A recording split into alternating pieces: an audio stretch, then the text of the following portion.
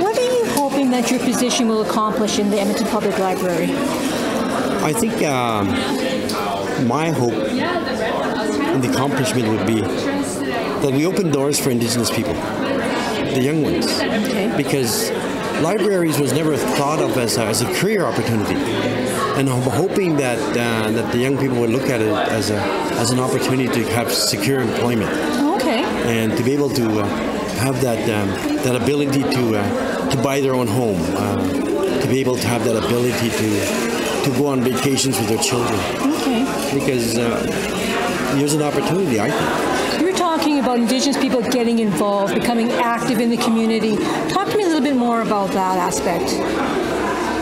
Article 62 of the recommendation says that we all have a responsibility to find our own path, and how do we go about reconciliation and then the actions that we need to take. So I think we need to look at that and say, well, what is my responsibility? What am I going to do in terms of reconciliation, and how am I going to engage? Because we are the people that are going to, that younger people are going to watch. If they see us walk in a positive way, in a direction that's meaningful, in a direction that's very beneficial in many ways, the young people are going to want that. We've got to give that positive demonstration of what life could be in regards to what we do, the positive things that we do. How important is it to you that non-Indigenous patrons of the library come and talk to you and get to know you?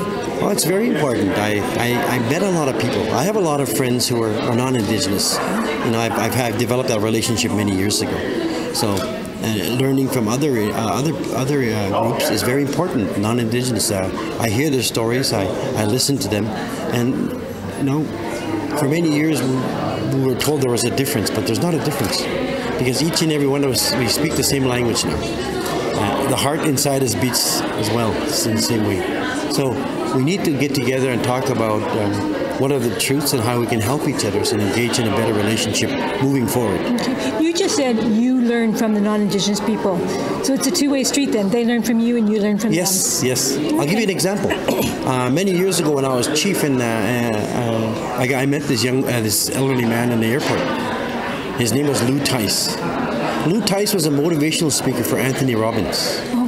And Lou invited me to Vancouver to come to one of his sessions, and I went. And this was all by an invite, by just meeting him at the airport. And because of that, I got a chance to understand motivational speaking. I got a chance to meet people that could speak like that.